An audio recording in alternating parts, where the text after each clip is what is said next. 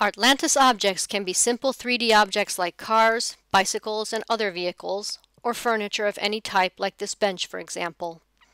These people are also simple 3D objects, as are these flowers. For all of these objects, we can change the shaders and set their size and position.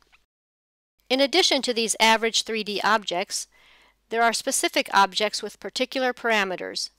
Some of the plant objects, for example, can change depending on a calendar date. They can be synchronized with the Heliodon date, or you can set their own customized date in the inspector. Such a tree will be different during winter, spring, summer, or fall. It's enough to change the calendar date in the inspector, and the tree will automatically change. Another particular parameter of these plants is the transparency. You can fade out the tree and show what's behind it. Some of the 3D people can also behave and move in different ways. In their inspector, there's a list with behaviors and a slider setting the progression of the movement. In animations, these 3D animated people will walk or run along a path.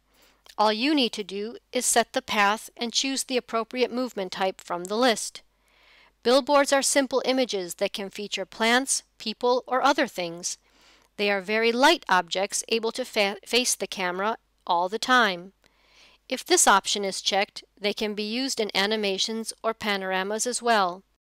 By setting them to transparent, we can reveal the building behind or just set a rendering with a particular style. Another object type contains light sources. In the inspector, besides the list of shaders mapped on the street lamp, we'll find the list of its light sources as well. Similar to shaders, light sources are also editable. The list items function as direct links to the appropriate inspectors. To see the effect of the light, I quickly changed the time for the Heliodon, and here you are. We've set a night scene by using an Artlantis object with a light source.